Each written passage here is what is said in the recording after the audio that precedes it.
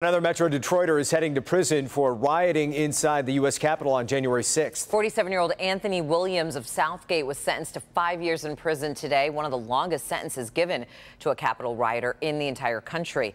The Downriver man was charged after recording himself in several videos inside the Capitol and also writing in Facebook messages that January 6th was, quote, the proudest moment of my life. Williams was also ordered to pay $7,000 in fines and restitution. Now to a violent hit-and-run crash on Detroit's east side. Surveillance video showing the moment a driver runs a stop sign, slamming into another car there. This happened last Friday night on Orleans Street, just west of DeQuinder.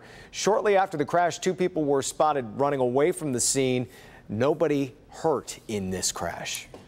The music of the night will finally be silenced on Broadway. This is as the popular Phantom of the Opera will close early next year. Phantom is Broadway's longest running show. It opened back in 1988, but the box office has really fluctuated since it reopened after the pandemic, and the producers say they feel at this point it's time to stop. The final performance is set for February 18th.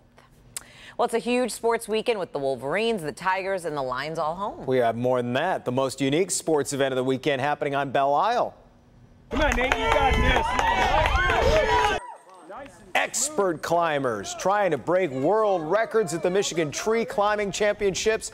The event, as you can see, thanks to this fancy GoPro camera, requires climbers to race up a rope 50 feet up that tree. The men's record is 10.21 seconds, with the women's record 13.63 seconds. Not to be outdone, yeah.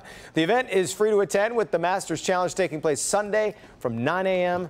to noon. Just don't look down. Do not whatever look down. you do. I thought you were going to say the competition was going to be whoever could go down the giant slide as many times in one day. Which is more dangerous, the slide or tree climbing? I think equal.